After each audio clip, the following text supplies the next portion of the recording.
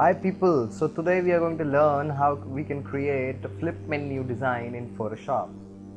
So what is a flip menu?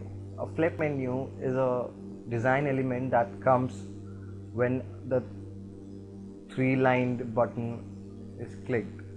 So I have already a design.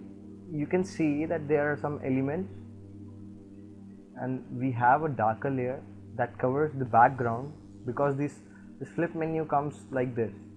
Whenever we click on this button, this one over here is called the menu button.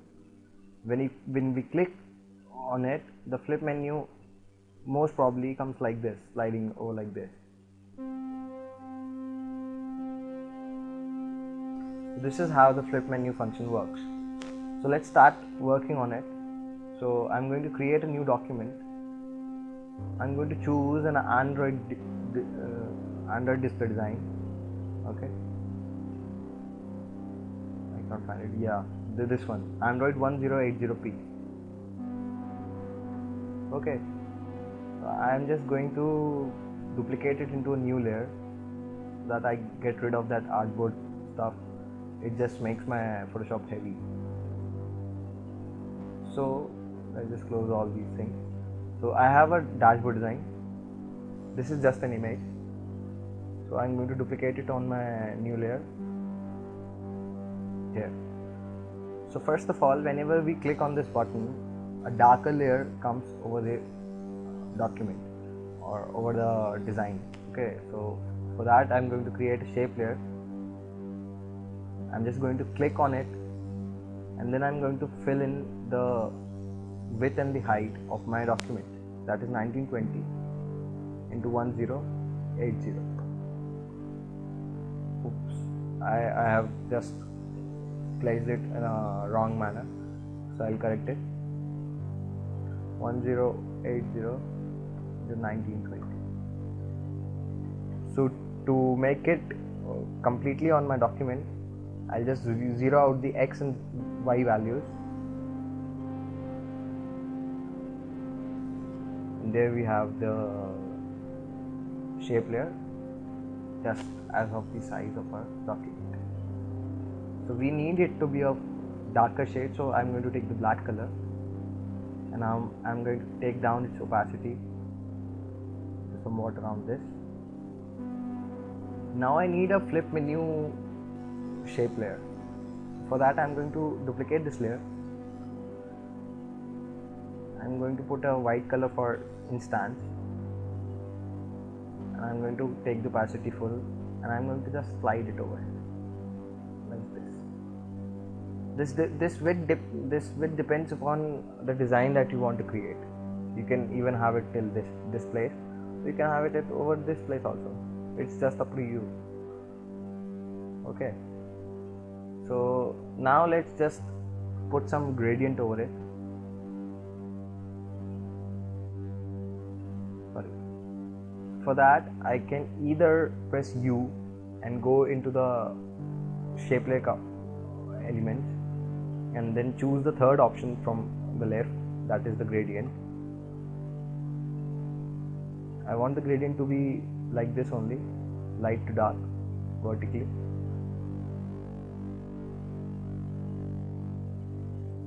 It's just I just want to change the color a bit. Maybe this. Maybe slight of blue. Like this. Light it. Yeah, this looks good to me. Now I'm going to put some texture over the gradient so that it looks a little bit better. For that I'm going to use the texture that I already have in my document. The texture looks something like this. This is the texture.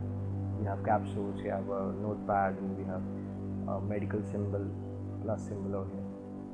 So I'm going to use this texture.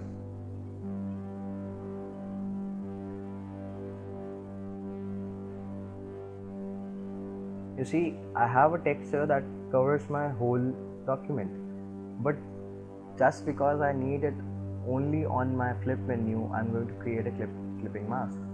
For that, I'm going to click between these two layers by pressing Alt key on my keyboard and left mouse button. So this way the texture is only on my flip menu layer.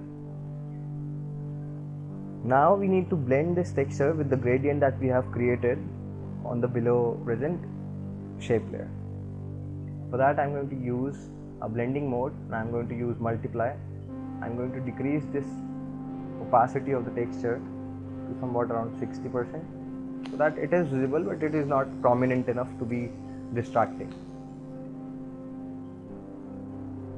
Now to separate this flip menu from the background, I'm going to put some shadow beneath these two layers.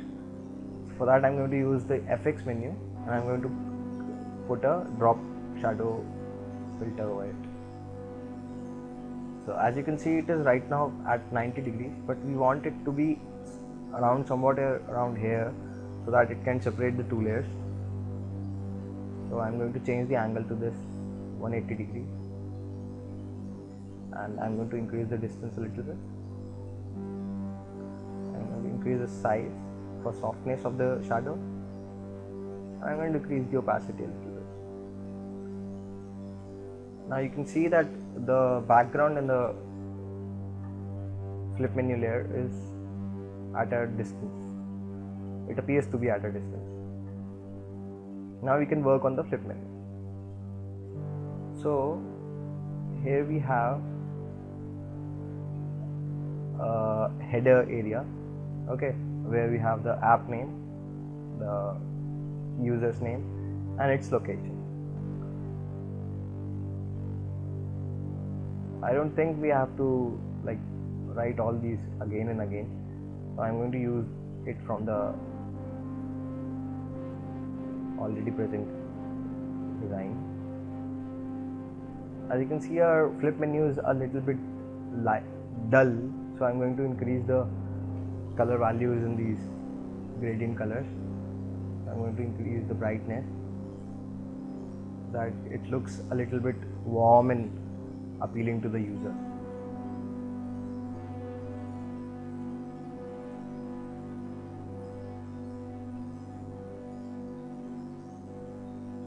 There we go. These colors are your choice or your client's choice. That depends on what sort of app you are working on. Then we can then I'm going to start working on the options that we have. So you can see, to differentiate a selected option from a non-selected one, I'm using a darker layer on the selected one. First of all, let's just place this home and this home icon on a layer like this. Now to make it a button or to specify it a area that the user understands, I'm going to create a shape layer.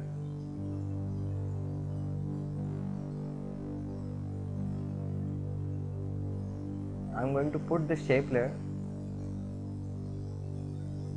just beneath the text that we have in the home layer. So as you can see, we cannot see what we have created. So for that, I'm going to change the color of this layer to black. We place the layer just below the home layer and we decrease the opacity. So this just gives us a look that we have clicked on this particular option. I'm creating a group of these three elements: the logo, the icon, the text and the shadow, selected shadow. Okay, I'm going to create a group of it. So let's call it a group 1. Now I'm going to duplicate the group and I'm going to duplicate it again. I'm going to select all these 3 layers and I'm going to duplicate them again.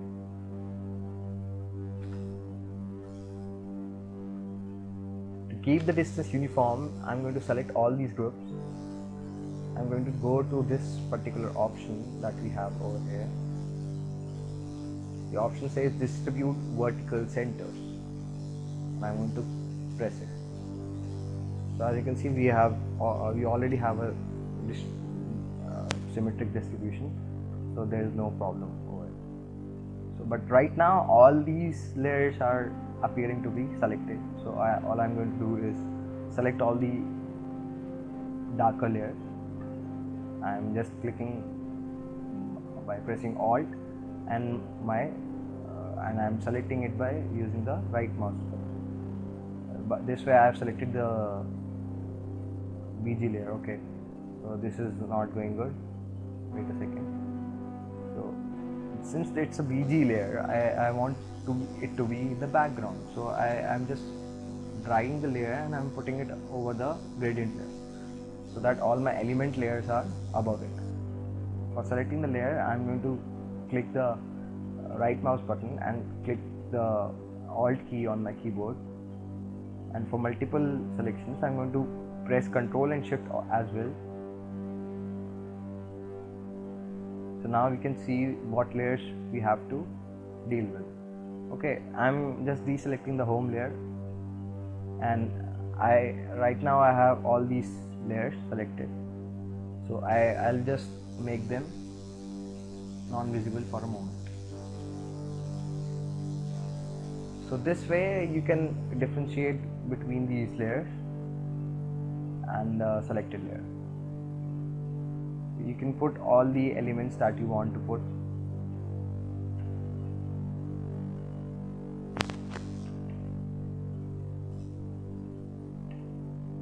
Okay, so we can have all these different options, whatever we have in the application, and we can create them. Now still we can see that something is missing between these layers. This looks like a fine design to me, but still we can improve it by creating some separators between these options.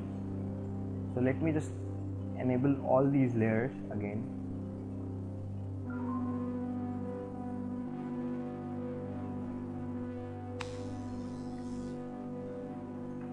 And let's just duplicate one of these layers. I'm going to select the home layer. I'm going to duplicate it. I'm going to use a white color. I'm going to squeeze the height of this layer somewhat to this extent. I'm going to put it in between these two layers. Let's make it its opacity 20%. Now I'm taking it out of the group.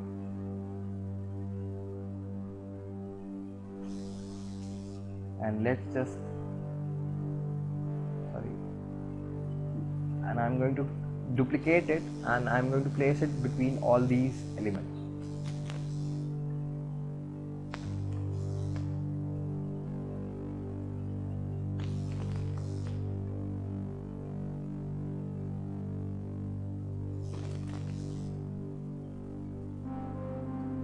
That's it. We don't need to place a separator at the end of the elements. Okay, so now I'll just select all these layers and make their eyes off. That's it. So as you can see, these separators can have a little bit of work done over them.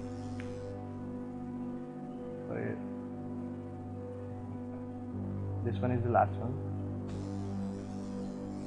I'll press the U key, and I can see the height is 7 pixels. That is way too much for a separator.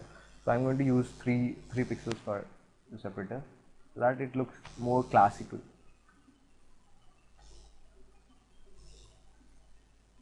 Okay, I'm going to do this with all these separators.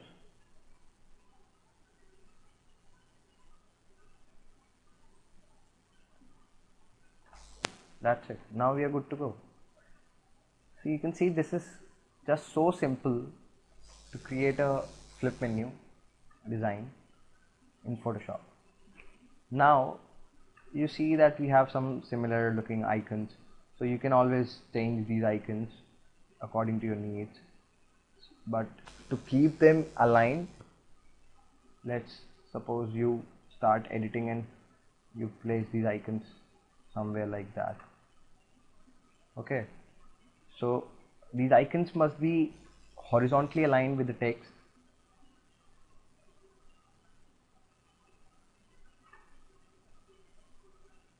Okay, and this text must be in the center of this area. I'm just using the align buttons to align them horizontally. Okay, now to align all the icons vertically, we have to select all of them. For that, I'm going to use Alt right click plus Control and Shift, same and same. So we have all the icons selected. Now we can just click on this align horizontal centers and we have all the icons in the center. So that's it. This is how we can create a simple but classic looking design for a flip menu for an Android, or you can use it for an iOS design also. Thanks for watching the video, and keep subscribing and keep learning, and just like the video if you liked it, and leave a comment if you have any queries, or if you want something specific to be created in Photoshop and you don't know how to do it. You can write it in the comments below and we'll try to cover it with a tutorial. Thank you.